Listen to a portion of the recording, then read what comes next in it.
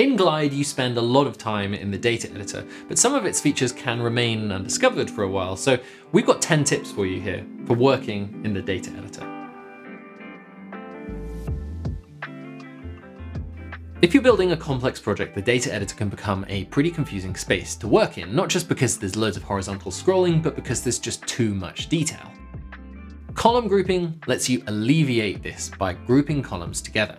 This lets you see groups, collapse groups, and creates these neat little folders in the layout editor when you're picking column values. To do this, write the name of the group followed by a slash before the title of each column.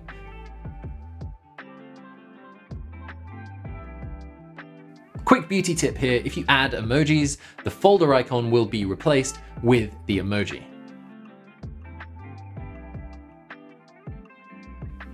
Okay, so say you have a massive table and you've organized it all with column groups.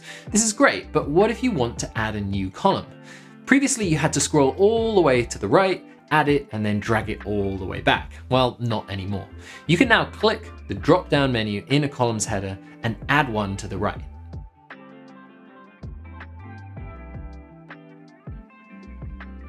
Often you'll find you do a lot of work on something in Glide and then want to duplicate that and use it somewhere else.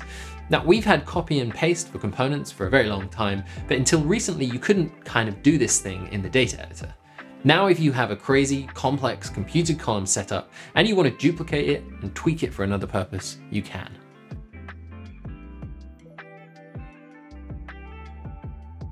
So full disclosure here, this one slipped past me for probably about 6 months. I didn't even know it was there.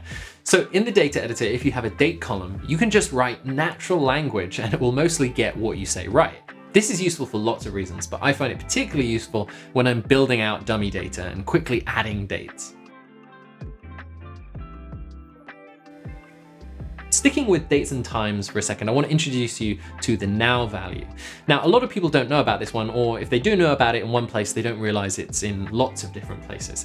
So let's say we need to always know what the date will be in 7 days' time. In the math column, you can just write n plus 7 and then replace n with the value now. Now, you'll find this value in lots of other places as well whenever you're dealing with dates.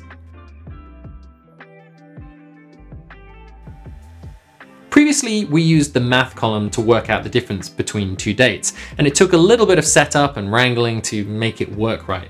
But now we have a really neat computed column called date difference.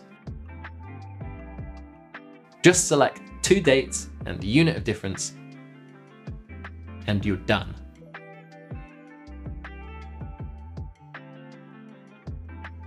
Relation columns link items across different tables. They're really useful, but they can sometimes be really hard to think about and visualize. But now in the data editor with relations, you can preview the records that are brought back, allowing you to understand a relation's data without leaving that table, and you can even edit that data. If you ever need to get your data out of your Glide tables or indeed other data sources, you can just right-click on any table in the data editor to export that data.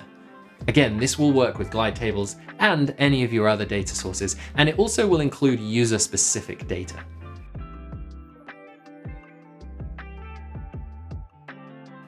Glide tables are incredibly fast and can hold lots of data. They're also always available to be linked with any project in your team. For example, if you have a Glide table full of employee data, you can use that in all of your apps, so everything stays in sync. Unfortunately, currently computed columns aren't synced between your projects, but we'll make this possible in future.